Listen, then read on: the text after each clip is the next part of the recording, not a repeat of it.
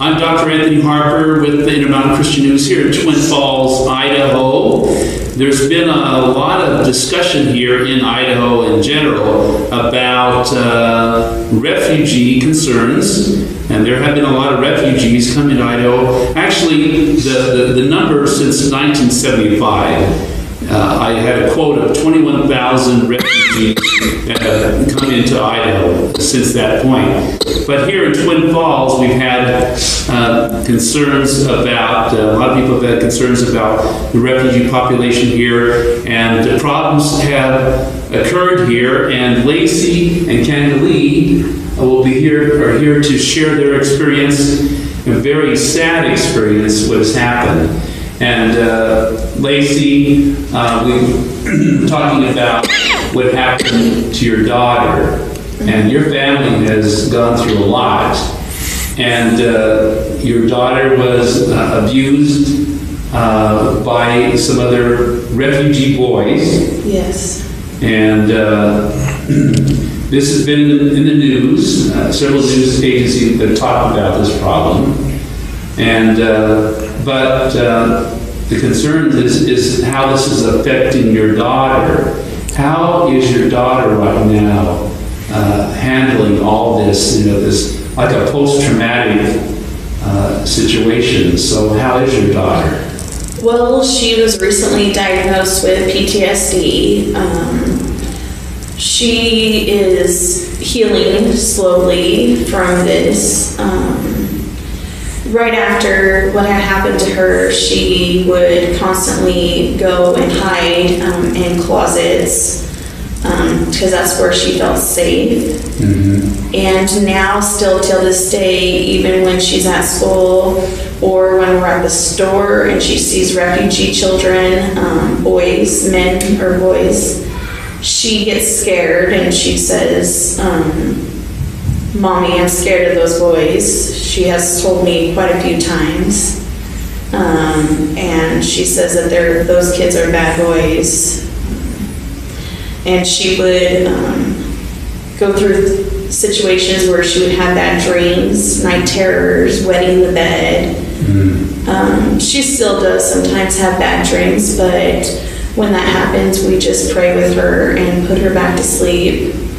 But she's just slowly healing. It's going to be a long process for her. It's not going to just happen overnight. No, it's a very painful thing, and it takes time to get through. And I want to let everyone know that it's not refugees that are hurting other people, but people here, citizens of the U.S., are hurting each other as well.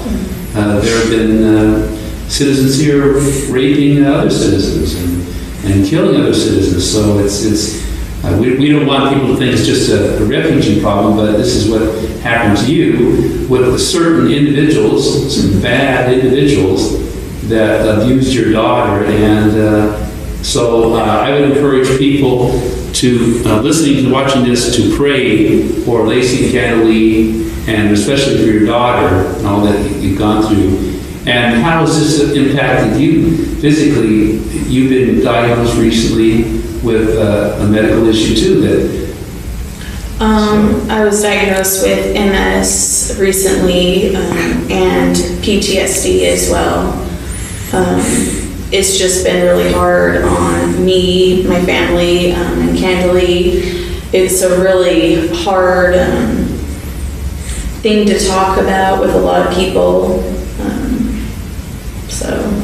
It is very difficult. Yes. And that's why I ask people to pray for you, and Candalee, your daughter, and all those involved with this. And very emotional issue here in the U.S., as you know. President Trump has talked about this immigration issue a lot, concerned about national security, the type of people that we let into our nation. And there's a lot to deal with here. And America has a moral problem. I think a lot of Christian leaders would agree. Here, America's in trouble, seriously, on several fronts. A lot of people that don't respect God in our nation. And we need a miracle. You know, here in America, a lot of healing. But I agree. And so, Lacey, may God bless you with his healing touch. Thank you. That the great physician Jesus will touch you and restore your health and your daughter.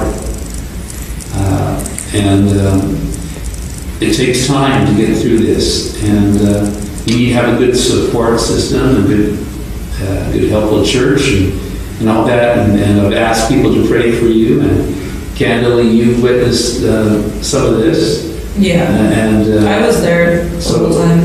You were there for the whole time, as you mentioned earlier that you there was a video that was taken. Mm-hmm. I seen the video, and then I was harassed afterwards by their older siblings, and they were all in packs of people, like not gangs per se, but multiples.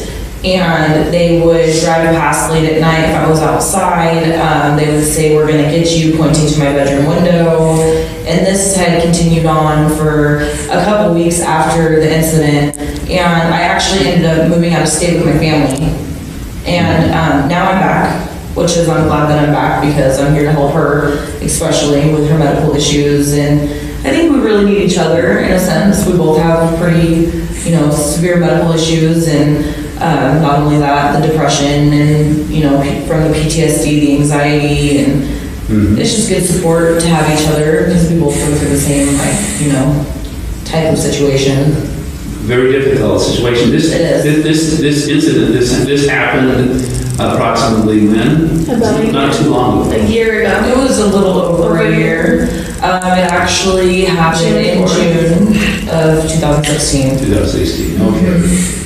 And we can't talk about what's happened on the outcome of this, what happened to these boys, but at least something's happened we don't know, but I would invite people to pray for the boys. It's not easy to do, but Jesus calls to pray for our adversaries.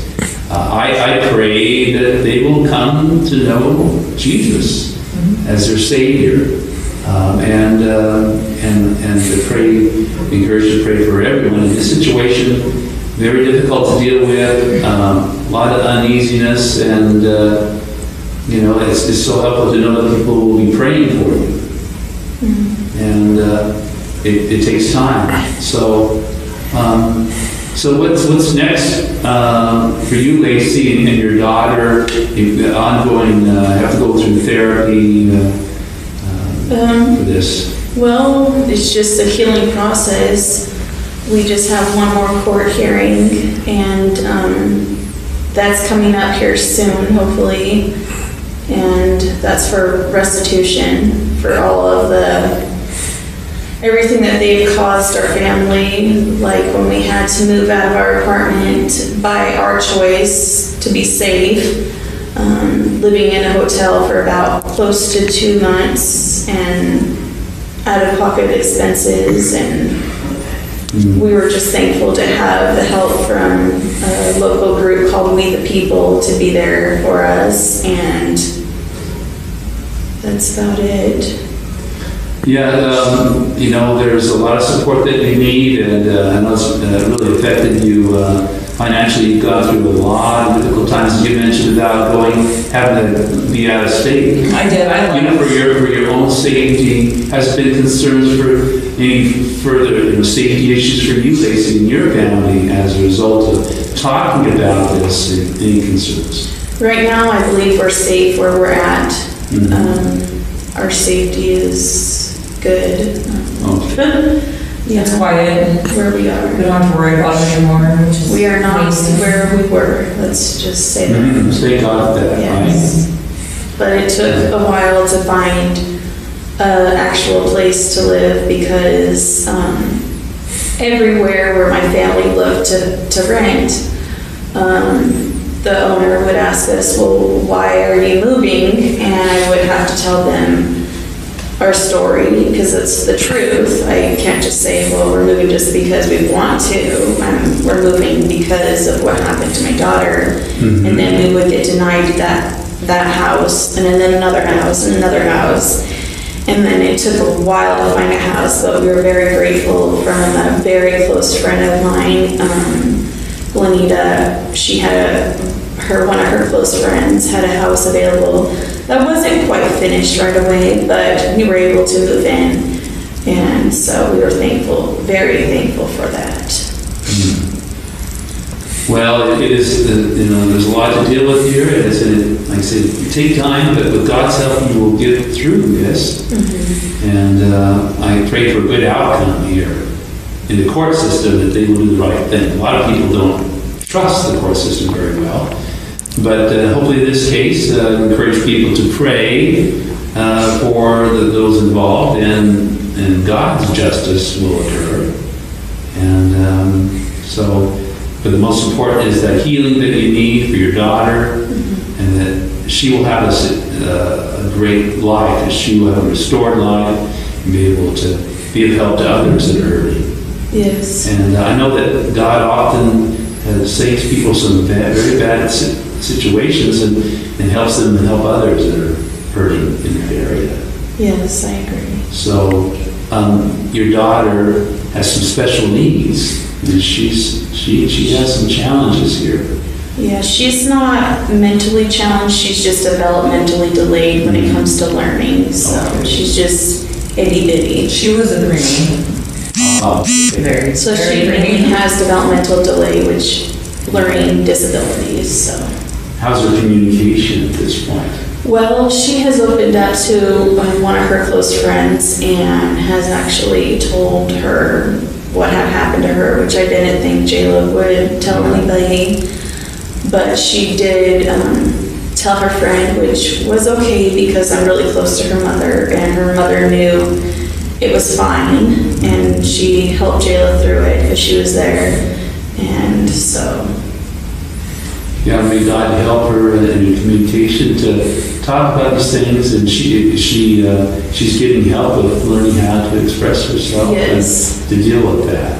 She's a completely different little girl. she likes to be alone now. She's quiet, which is very odd for Jayla. Jayla's usually, spunky, energetic, ready to go, like cheerleader status. And, I was gone for a year, and now that I'm back, and I just I watch her come home from school, and she'll play with her brother a little bit, but then you can just see that she just sits there on the couch and she's to herself. She's just quiet, and that's not Jayla. Yeah. That's not the Jayla that I've known since she was a baby, Okay. She is getting better, though. It is getting better.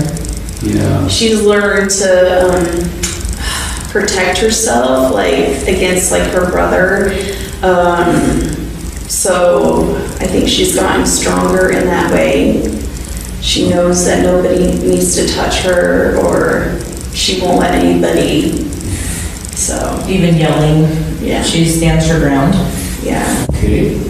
So we pray for courage for her, yes, and help her in all these needs, and for healing for you and Candalee, and that you'll get all the help you need here, all the support, and your family will be restored.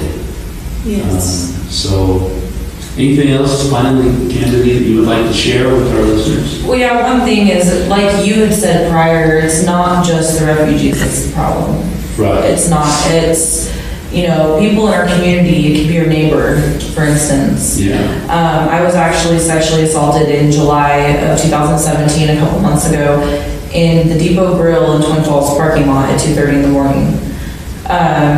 Which is crazy because I've been going to that restaurant since I was a little girl with my parents. And it was unexpected. I was with my friends. My friend had took off before me, and he jumped out of his vehicle and attacked me. Yeah, so it can happen literally anywhere and to anybody, any age, any race, any religion. It can happen. You just never know how safe you're going to be. Anything can happen. So. And from this, a lot of parents need to be definitely on guard and know what's happening around. And you just never know. When you think you feel safe and you're not, you just never know what can happen. Yeah, in shopping malls, kids are very quick and they can get out of your control. Anytime. And, so we want parents to be able to have for safety with their children no matter where they're at, and so pray for God's protection over the children, and for a move of God in America, that this will be a better place to live. America needs a lot of help. There's a moral problem in America, a big problem. And families have been affected, so many upset families, so many confused families, hurting families. And without God, there is no hope.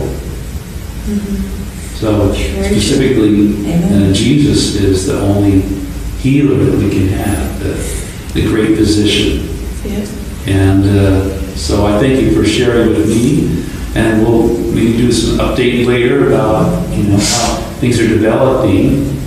And, I'm once again, Dr. Anthony Harper here to talk about this very crucial issue that is happening not only here in Twin Falls, Idaho, but throughout the nation. There's a lot of families are hurting, children are hurting that have been abused by others. It could be a refugee issue, an offender. It could be anyone in our country. And I invite everyone to pray about this problem, this moral problem that we have in America.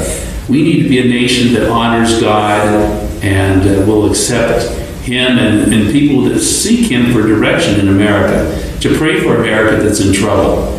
And there's so much to deal with in a short amount of time. We need serious prayer and repentance in America, people praying for each other and trusting in Jesus to help us through this very difficult time. So, thank you for sharing. Yes. We'll be able to hopefully help a lot of people. Yes.